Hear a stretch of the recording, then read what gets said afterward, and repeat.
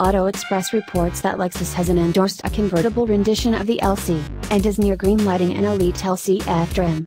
The Detroit Bureau announced that a similar two models were being developed 1 year back, referring to Lexus sources at the Detroit Auto Show who told the outlet some of extra variations would take after the car's dispatch.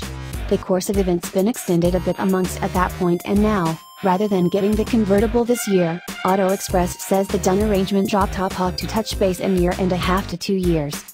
It's harder to peruse what we may get in a LC-F prattle is that the normally suctioned, 467 pull, 5.0-liter V8 wouldn't be the correct engine for a hot LC. That V8 serves in bring down level F models. So word is that Lexus engineers are thinking about a 4.0-liter, twin-turbo V8 with around 600 horsepower. Lexus picked the BMW 650i, Mercedes-Benz S-class Roadster, and Jaguar F-Type as contenders to the LC, all of which have convertibles and superior trims. Among the uncommonly tuned challengers, the Jaguar F-Type R comes in with the most reduced power figure at 550 horsepower. The two models would return Lexus to a little, restrictive end of the market where it hasn't held a participation since 2010.